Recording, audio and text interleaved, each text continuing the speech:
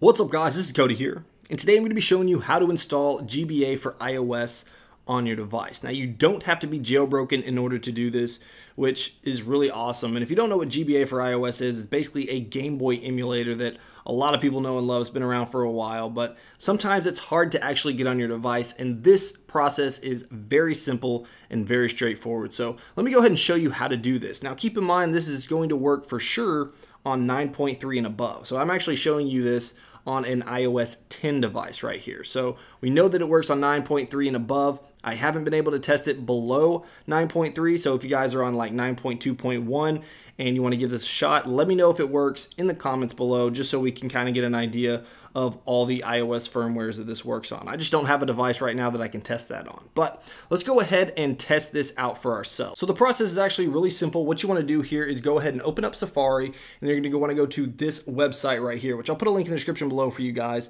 But basically all you want to do is tap on the install app button, and then what you want to do is change your date in your device to any date within 2014. So when we tap on install app, we should get a little pop-up that asks us if we want to install GBA for iOS. So what we're going to do is just go ahead and tap on install, and then you'll see that start to load. Then we want to go into our date and time, toggle off set automatically, and then scroll through here until we can get to 2014. So we'll just scroll a few more times.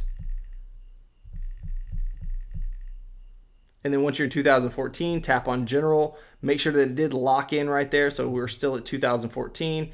So when we swipe over here, you'll still see that GBA for iOS is right here. You'll see it's still grayed out. So what we want to do is get into wiggle mode and delete that app.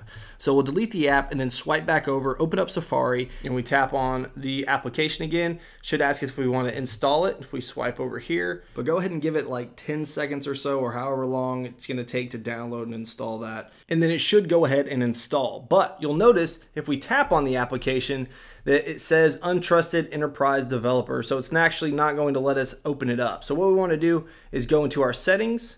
We're going to go back here. First of all, we want to change our date back. So let's go ahead and change our date.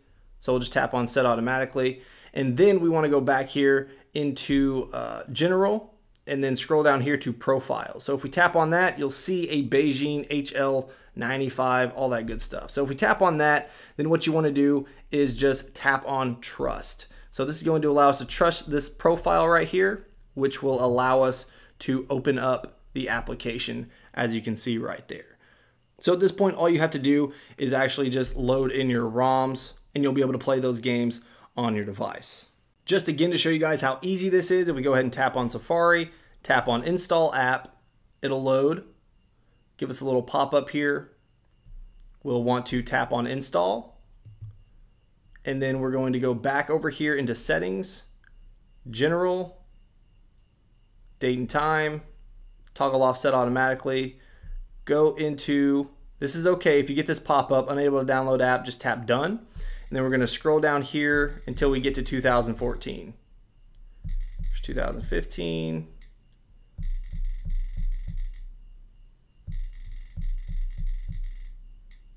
And there's 2014. Tap on general to make sure you lock in that date, which we have.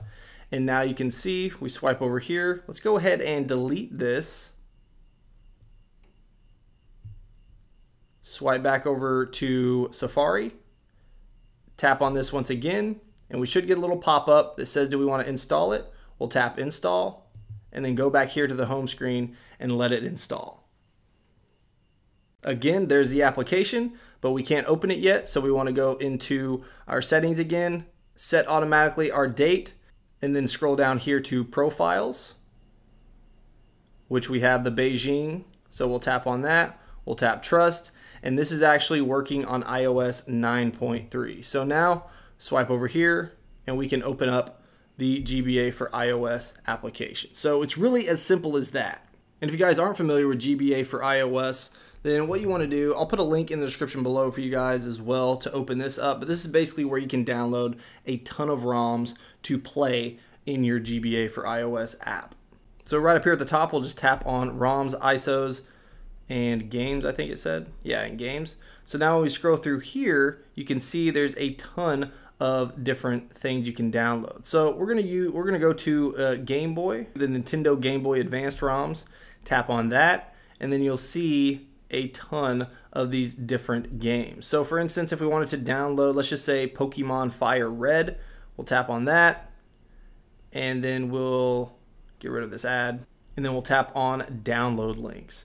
So here's the download link, and then right up here at the top, you'll see download Pokemon Fire Red, and it's 5.1 megs. So we tap on that, and then scroll down a bit, and then you'll see you'll need to scroll down to get your download link right there. So we'll tap on that.